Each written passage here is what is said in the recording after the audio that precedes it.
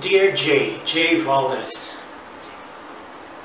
when I think of you, I don't know what to say. I have so much gratitude. You may not have known of the magnitude of your gratitude, of your impact towards me. Alone in the Philippines, you were there for me among the one or two very few people that truly been there, and I have nothing but gratitude. It's a small world and we don't know tomorrow. There will be times when I can express this gratitude, and I'm looking forward to those times. By Jehovah's grace, I'm hoping for a vindication and a time when these battles are over and I have a certain level of stability.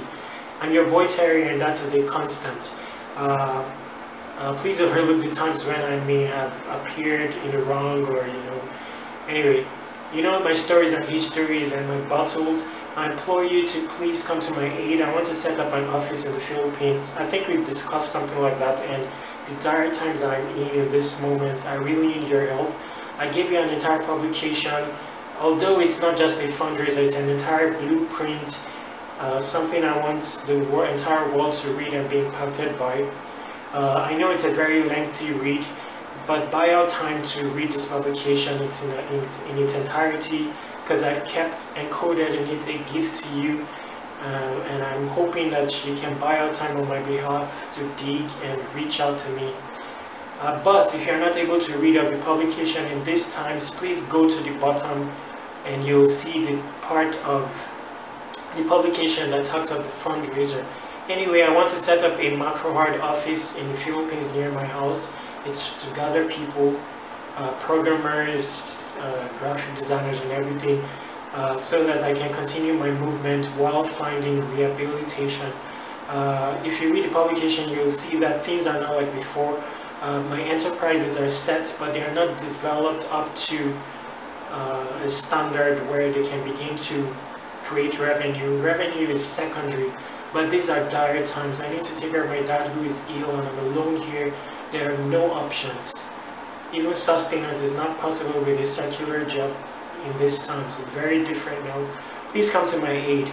It doesn't matter the size of your donation. It's more about the act. Receiving is an art. I'm ready to receive. I just need to draw inspiration from your effort and use that to push forward. I'm looking forward to a time where there will be a vindication and we can all have merry times. Please remember the histories and stories, the moments you have shared as brothers. You are among the few people I can turn to. I'm going to be reaching out to 1,000 people at the very least, doing videos like this. Some of them will be strangers. Anyway, I just wanted to be documented that I asked help. I turned to humans for help once again, and you're among the people I'm bound to turn to, as you're my brother and your being. Also share this with your wife. Be convinced about your help towards me, with reach, with whoever, because I really need help.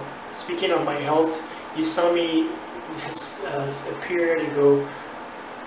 There's so much I cannot say about the state of my health, but I am not fine. And I don't have the ability of, exhibiting exaggeration. I am not fine. This is true, and it is really critical. Please help me. This is what I'll say for now. Your boy Terry is a constant. I'm always going to be there. Thank you once again for everything. J. Wallace, thank you very much.